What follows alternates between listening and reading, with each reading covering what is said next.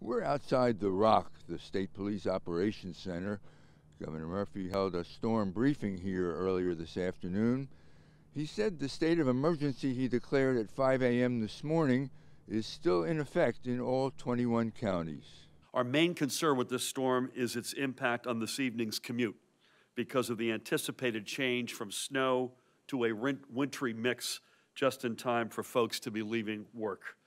If you did go to work today and you could get out a little bit early to spread the commute so fewer people are out there at the same time, please consider doing so. There was no loss of life in the state today as a result of the storm, Murphy said around 2 o'clock.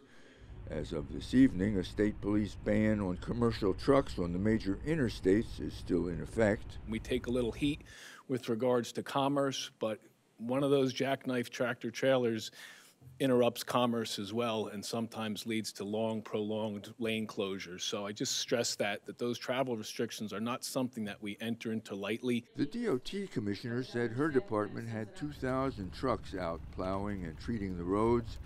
The head of the BPU said only 222 homes reported losing power. Ever since a medium-sized storm in November paralyzed the state, Murphy has been aggressive about storm preparation. Some subsequent storms have been duds, and he's been criticized for over-preparing. The severity of today's storm? About what we expected. So some of these storms come out about where you think they are going to come out, and some of them don't. This is pretty much almost exactly what we expected. A reporter told the governor his TV station has been bombarded with social media posts saying both the governor and the station have been overhyping these storms.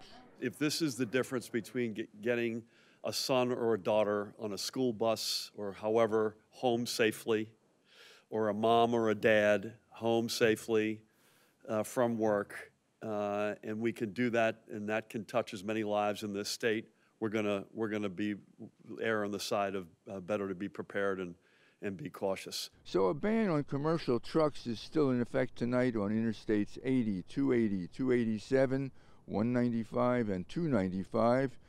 If you were on the roads around here in the middle of the day, you'd say this storm probably lived up to its hype. In West Trenton, I'm Michael Aaron, NJTV News.